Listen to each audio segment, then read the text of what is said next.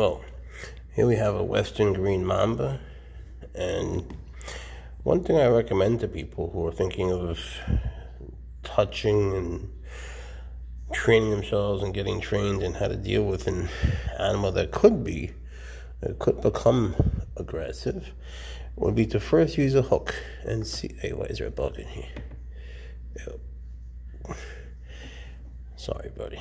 And first see how he reacts.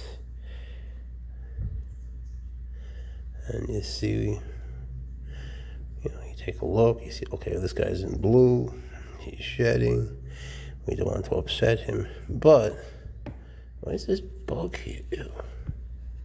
Sorry, buddy. Sorry. But, no, you can't eat it. But, having had some you also got to watch the tongue flicks. He's hungry.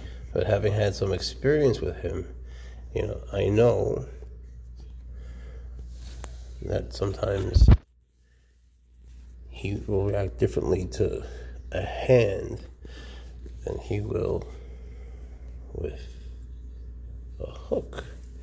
So I go farther back and let him move. I'm not moving him. I'm letting him move. Being mindful where his head is. He wants to go back. He's sort of pulling down.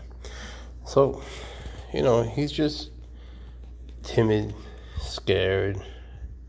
Really aggressive is not the right word. He's just scared is all. So it's my job to make him feel more calm. Every day, no matter what, I work with my guys for at least 20 minutes each. There's just no choice the way I see it. And it matters. It matters a lot.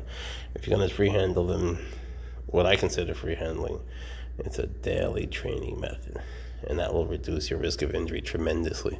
If you just take them out, just crazily one time with your hands, you're asking to get bit.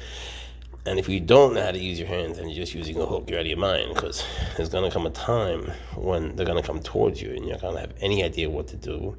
And when that happens, you're going to throw the hook or twitch or flitch or throw the snake or whatever. And that's no way to treat an animal. It's just incompetence.